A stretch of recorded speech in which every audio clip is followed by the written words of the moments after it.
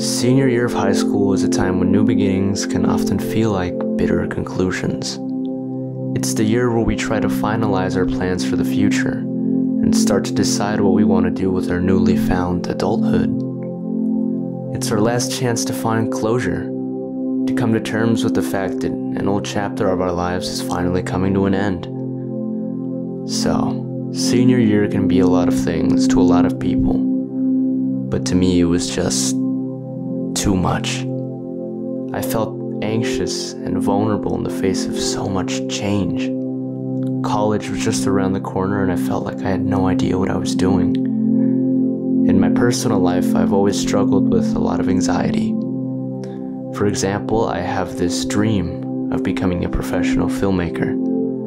I want to use my art to make an impact in people's lives. Unfortunately, there's always been this thing stopping me from reaching my goals. This deeply rooted uncertainty, this fear of failure, of being imperfect, that's always kept me immobilized. Normally, I've always been able to fight back the urge to do nothing, to drop all my goals and obsess over the possibilities and the what-ifs, to let my fears consume me until all I can allow myself to do is dwell in a pit of my own motionless perfectionism. But recently, it all started to become too much for me. I was trying my best to deal with all the applications, the scholarships, the colleges, the required placement tests, and ultimately that same old fear of failure. But eventually it just started to take a toll on me. What if I couldn't make my younger self proud? What if I wasn't able to reward 10-year-old me for being brave enough to dream a dream of his own? What if I didn't even belong in college? I almost let the fear of failure paralyze me again. But it's in times like these where you need to move forward. Even if your fear is telling you to stand still, you always move forward. And so I did. I went to the College and Career Center at my school, and trust me, it spared my parents and I a lot of gray hairs.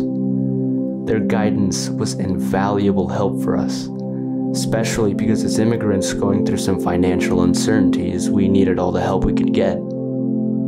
They gave us access to resources that allowed us to make well-informed decisions about my future, and they opened up whole new doors of opportunity for me. That experience helped me remember a few important life lessons. For one, the idea that seeking perfection makes us better is not true.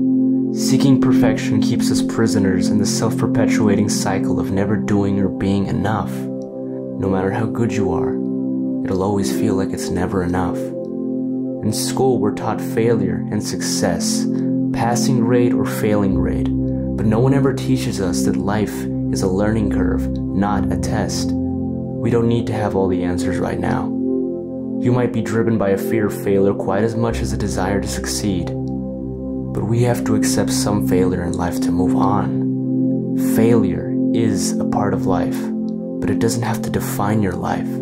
If you are able to stay focused on what you want and view failure as a normal part of the process, your goals will ultimately be realized. And finally, always remember that we have an entire support system on our side. Maybe it's our parents, our school teachers, or counselors, or maybe it's just our friends. But please, never forget, you are not in this alone. You are human, just like everyone else. You don't have to be perfect.